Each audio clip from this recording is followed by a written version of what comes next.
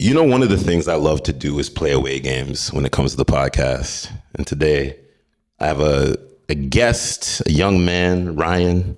My man, how you doing? I'm doing well. I'm doing well. Yeah. Okay. Interesting. This is going to be the first podcast out here. Yeah, but technically you're the host of this one. I'm going to be, just answering some questions, because you are a good question asker. You know what I mean? So I think that we got some conversation here to get into. So let's wake it up. Let's do it. All right, let's start this. Well, one of the first things I actually wanted to know was what even got you into podcasting in the first place? That's the $1 million question. Yeah, we got to. You know what I mean? For the ones that don't know this story, 2016, sitting in the backyard, opening my MacBook Air, which presently is with me in my backpack right now. I was in the backyard, opened up the laptop. There was a time, there was a place, there was a moment. I had to speak into the camera. And honestly, one of the biggest things for me was just connecting, realizing when coming from the gym, being in that setting, that I could have the ability to use my voice to lead, right? And at the time I was training a lot of women, young women, ages from, let's go from 20 all the way up to about 55, 60. You know what I mean? And seeing how I could connect as a young man in this world and really just spearhead how to build elite fitness with weight loss and things like that. So I came in 2016, October 31st, Battle Against Halloween. First episode was on social injustice issues, which is exclusively on my SoundCloud, which nobody has access to. Okay, we got the private episode up there. Yeah, so it's so funny. The first 15 episodes is going to be on SoundCloud, but I'm working on maybe doing a little re-release down the road. You know what I mean? From the early stages of when I was talking and being all breathy and ranty, and I was a different person. Now I'm more cool, calm, collective, but I be unapologetically myself when I'm on these episodes now. No, I got you. We're going to touch on that too. Let's talk about it, man. I'm here. Let's go. Okay. So the next thing I was wondering was what's been happening in your life recently that you've expected and something that you haven't been expected? Wow. And that's why I say you ask some questions, and I want to give you your flowers right here. And I want to say something to you of, if you want to do whatever it is you want to do in your life, I believe you can do that. That's what I'm going to say to you first, because I think that if you were to pursue journalism, I think you have a career, and I believe you have the skill set to get that done. That's what I'm going to say that, right? And that's somebody being 6.5 years into podcasting. And I haven't even scratched the surface yet. Some people think I have, right? So to answer your question, lately, there's a lot of love. Through the noise that I've been hearing, a lot of people have a lot of things to say, right? That's just how it comes down to with things of success, right? People don't understand it. They see you talking into a mic, they see you getting all these guests. I have a lot of women come on my podcast. So instantly I know that puts people into, who's he to be talking to females about health and fitness, overcoming adversity, building mindset, building a business, finding your interpersonal self. And I think that because it's always how do I say this? There's always going to be a thing where people look at you and they think because of the color of your skin, you shouldn't be able to maneuver in certain areas and things like that. But what you got to do is you just got to rise the stakes and bet on yourself, put all the chips down. And that's what I do. And it's just a lot of love, man. Like, I go out and people are like, yo, you're on my TikTok For You page. And I'm like, damn, I'm like, that's love. You know what I mean? And somebody that, here's the thing is, a lot of people think this comes with ego, but it comes with confidence.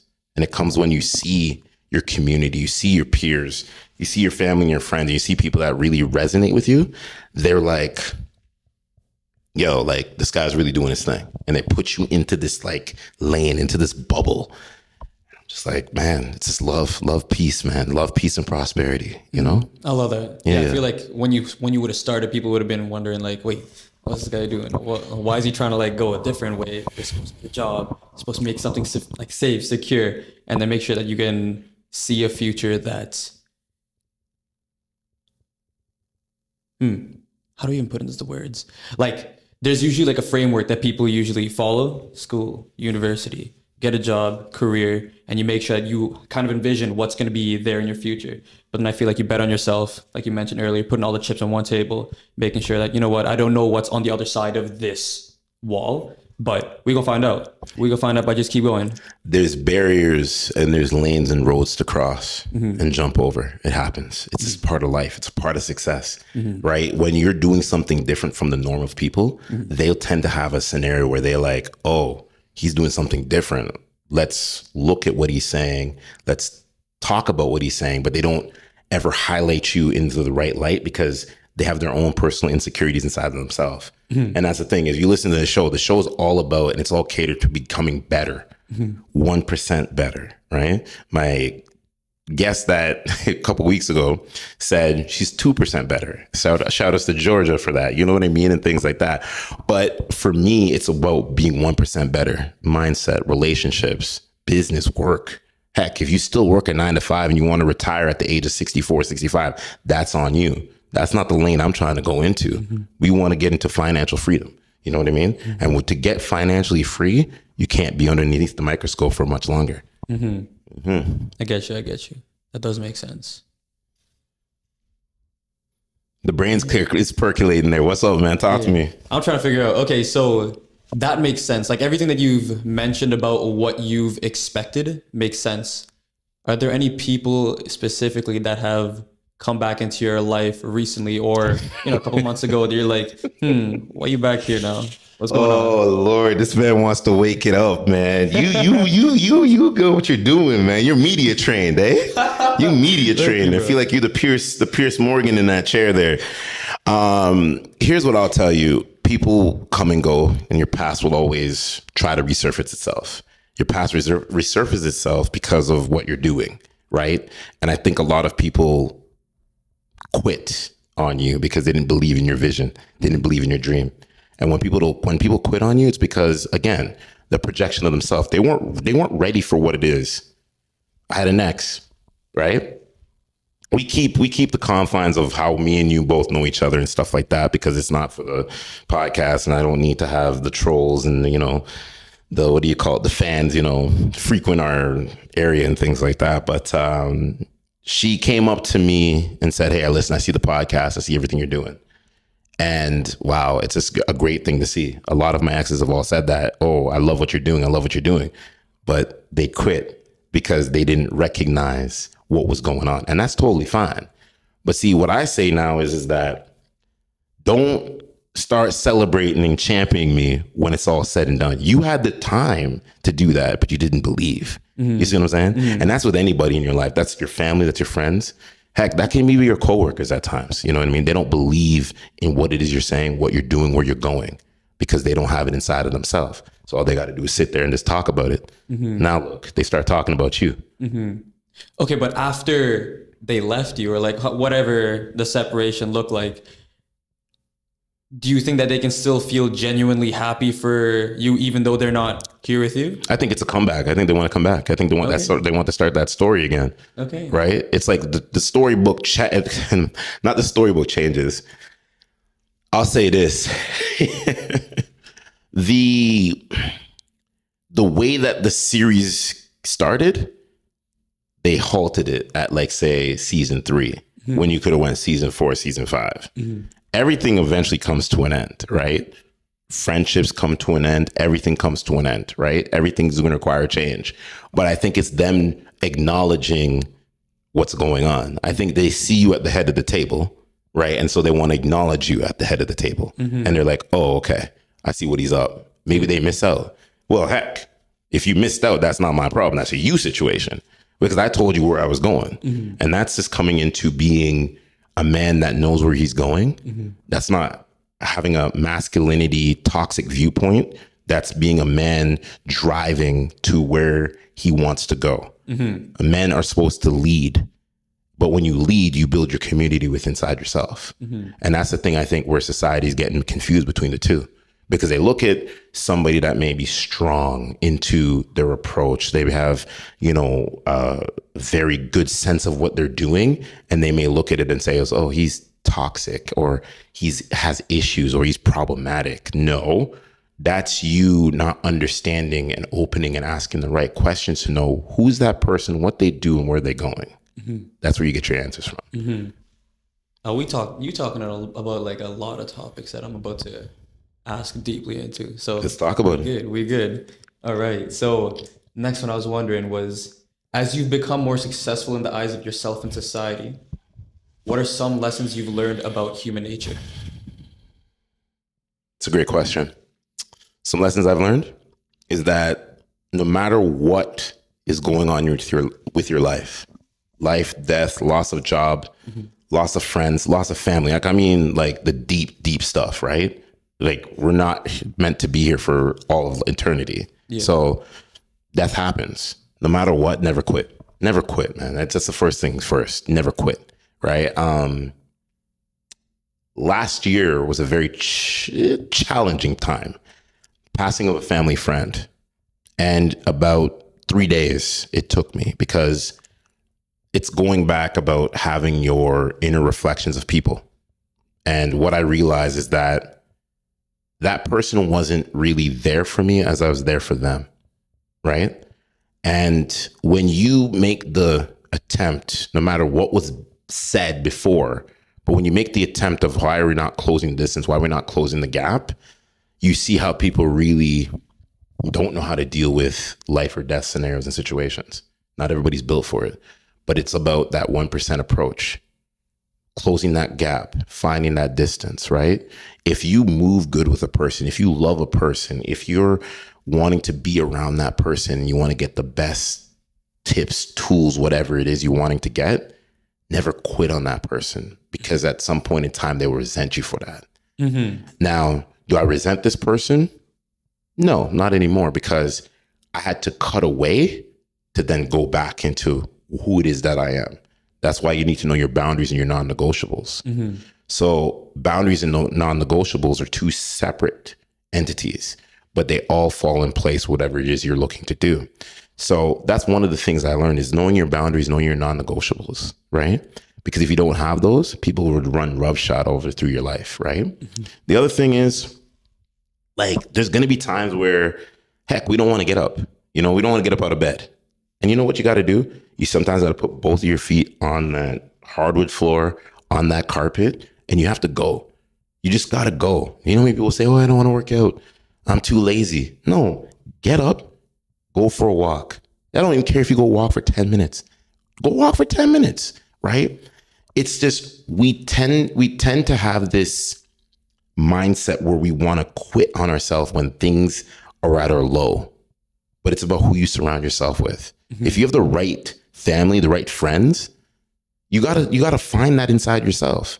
A lot of people don't want to do that. I have the right inner circle because I know my boundaries. I know my non-negotiables, mm-hmm. right? Mm-hmm.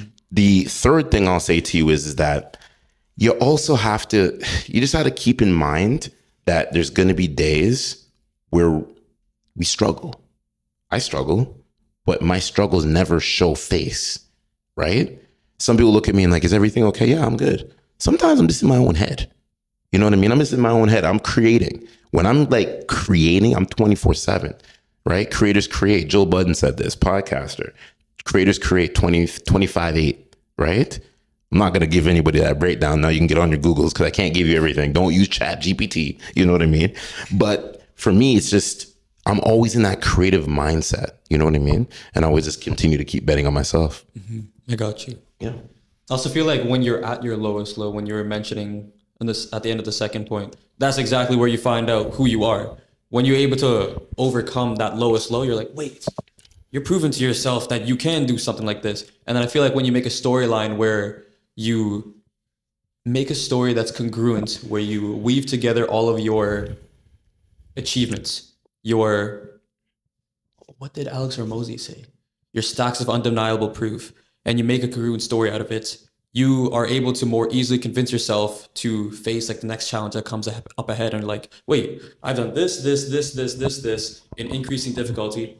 I can definitely do this too. Let's go. Let's move forward. So I think that's a good point that you made there when you were talking about how when you're at your lowest low, making sure you're surrounding yourself with the right people and also find that within you.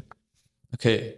So next thing that I wanted to ask was, how has your definition of success changed from when you were a young boy to the... Man, dropping on my full age. Thank you. This guy dropping on my full flipping age. Wow. Hello? Like I try to stay off the grid with certain things. Definition of success is different from everybody else. For me, success is not about money. Success is not always about money. Money is a tool, is a resource to live comfortably, to make you navigate in the world.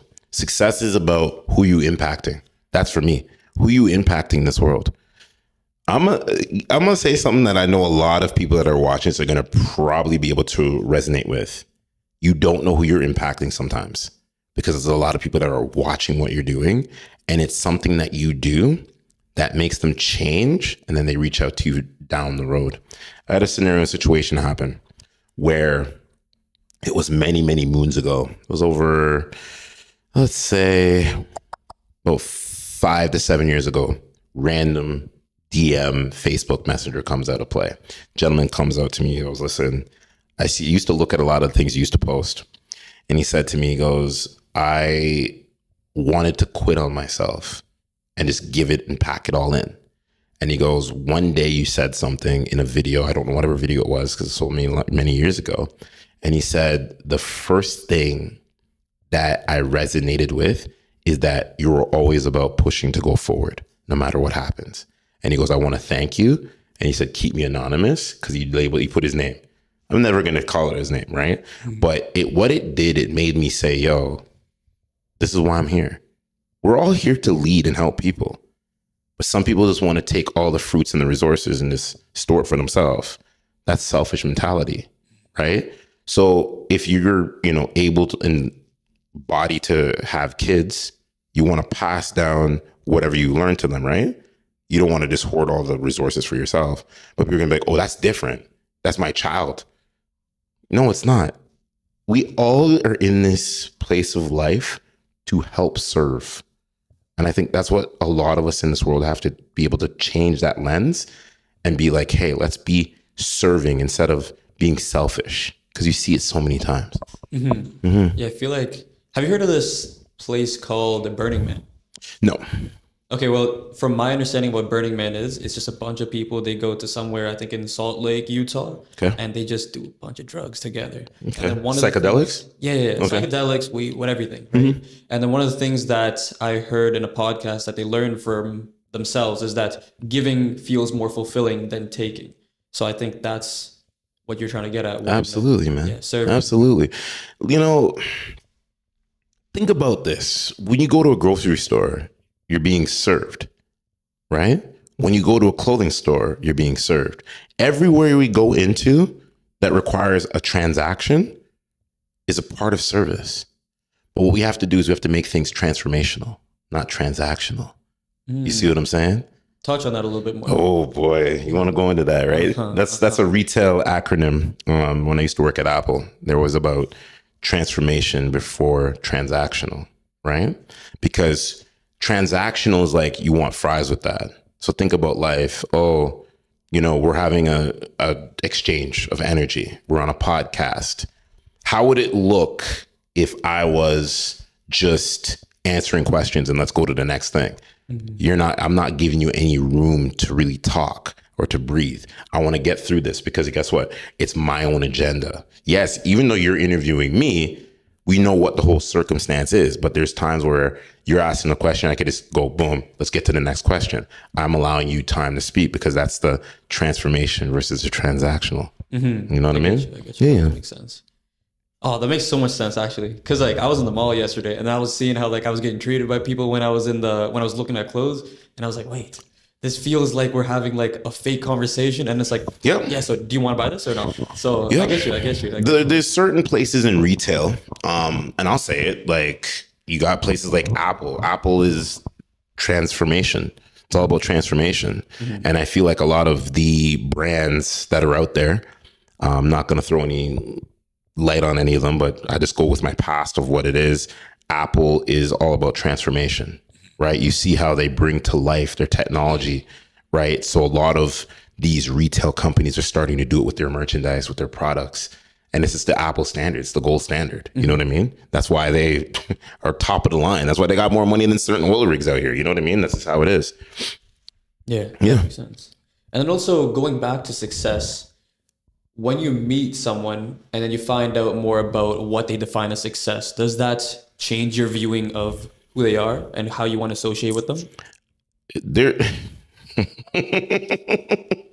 you asked some questions, you know. The thing is, there's in this space of podcasting or content creation, I just want to lead with this. There's a lot of people that want to just get in conversation with you because they feel like you can shortcut to their next chapter faster. There's no shortcuts in this book. There's no shortcut. You got to put the work in, right? That's anything. You go to school, you go to university. You can't go from first year to fourth year. It's physically impossible. You got to go through the steps, right? If you're doing a nursing program, which is 4 years, I'm sorry to tell you, you're not going to go 1 to 4. You got to go 1, 2, 3, 4. There's a reason why they have it in the structure of the book. So why don't we apply this to all foundations of life? Mm-hmm. My motto is this: when you're in a space of collaboration, there has to be an exchange. What's the collaboration? We've always had the exchange, because from day one, from when I met you, you always asked me right questions. I had to figure you out at one point in time. The first time you came up to me, I'm like, who is this guy? And I trolled you on the low, but I had to use that because I use humor to feel, where is this, what's his angle here, right? Because I know that there has to be some sort of angle. So we always had the exchange. You came from a genuine curiosity standpoint to ask the right questions because you want to learn. Not everybody wants to learn. Some people just want to come out and be like, oh, let's collaborate. Oh, let me come on your podcast. I get these DMs all the time. Are you reading the room? What do you have to serve? Okay, so you know what I do? I say, send me your pitch. And you know what they do? They just copy and paste a template with like Times in New Roman with point font of 11. And I'm like, what is this? I'm not reading this. And it's all jumbled. It's like run-on sentences. So you didn't do your work. You didn't do your research. When I go to get a guest, say for instance, when I had David Meltzer come on the podcast, right? I had to make sure I did my background research, found his PR guys, reached out to them. They said, hey, listen, we'll come on the show. We only got about 20 minutes. That made me have to say is, do I take this opportunity or do I just leave it? 20 minutes, you know what I did? I cut that episode down into 13 minutes, 13 minutes, because I allowed time. Yeah. Right? Because I know that I always give the gift of time back. Not many people want to give the gift of time back. You see what I'm saying? So there's a lot of gems there that I know a lot of people are listening to right now or viewing and watching, and they're probably missing it. But it's just like, you have to create the most direct approach of where it is you want to go, how you want to network and how you want to navigate, right? Don't just slide into people's DM and say, yo, let's have a conversation. Let's just talk. No, you got to come out, like, build something. You know what I mean? What did you notice? So it's funny because you put that energy out there, you get a lot of people that reach out to you, and they're like, hey, listen, I listened to your episode 420 with such and such and such and such. This is how it made me feel. Hey, are you open to have a conversation? Okay, thank you. Thank you for listening to the episode, this and that, da-da-da-da.